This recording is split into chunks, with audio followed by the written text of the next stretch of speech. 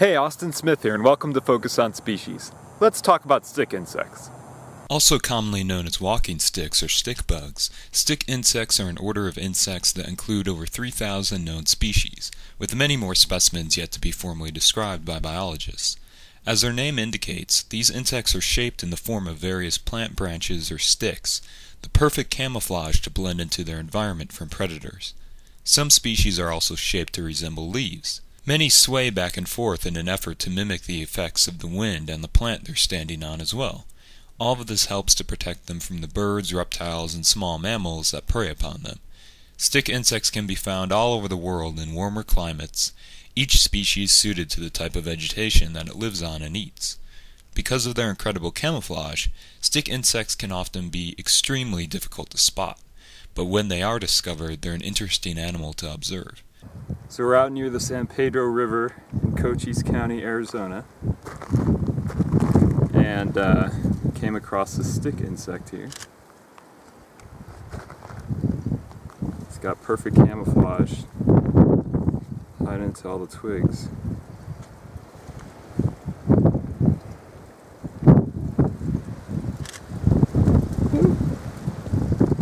Like all insects, stick insects have 6 legs, and many others, like this species, have long flexible antennae on their heads that help them to feel their way through their environment.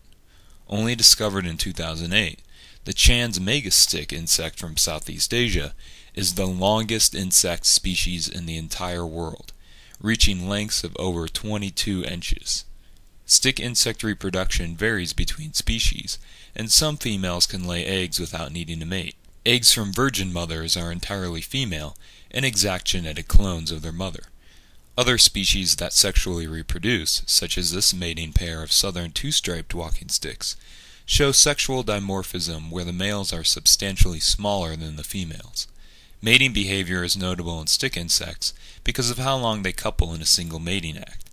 A record among insects, one mating pair from India was recorded to have sex for 79 days straight at one time. Competition between males may explain the long duration of pairing, as males try to guard females from other potential mates. Some competing males will even hide and wait for the sexually active male to get hungry, which forces him to dismount the female, leave for a moment, and find something to eat before returning to the act. While the dominant male is off taking a snack break to ease his case of the munchies, the hidden male takes his own chance at the female, crawling on top of her in the other male's absence.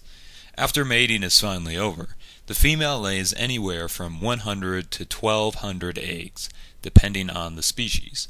The eggs of stick insects are unique little capsules, resembling seeds in their size and shape. They have hard shells and come in all different kinds of unique designs and colors. Their resemblance to seeds helps attract ants, which will carry the eggs in various directions, ensuring dispersal of the species. On average, nymphs take about 20 to 30 days to hatch and emerge from a lid-like trapdoor from the egg case. Adulthood is reached after a few months of growing and molting, the insects browsing on various kinds of vegetation throughout their lives. Lifespans range from less than a year to over 2 years in some species. Stick insects are essential to the ecosystems of many tropical forests, creating light gaps in trees for other animals by eating away at leaves. Their droppings, which are large for insects, also help to fertilize the soil for young trees. In some parts of the world, they're seen as a menace to crops, eating away at economically important plants.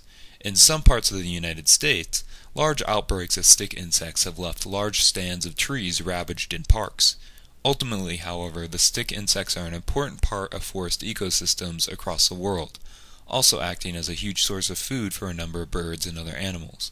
While many species are common, there are some that are critically endangered, like the Lord Howe Island stick insect, also known as the tree lobster. The animal is thought to have gone extinct in 1930 after it went missing on its home of Lord Howe Island, a small island to the east of the Australian mainland. People had been using the large insects as bait for fishing, and when rats were introduced to the island, the last of the animals were eaten. 71 years later, in 2001, however, the species was rediscovered on a tiny rock islet nearby that had just enough vegetation to keep them alive.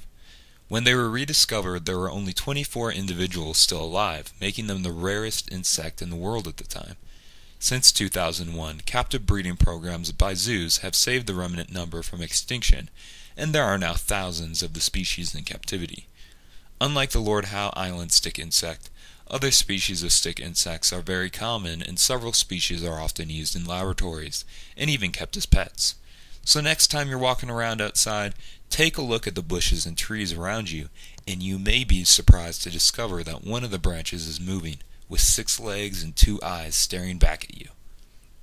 If you enjoyed this episode of Focus on Species, be sure to hit the like button and subscribe to my channel for future videos. You can also watch another episode right over here. Thanks for watching.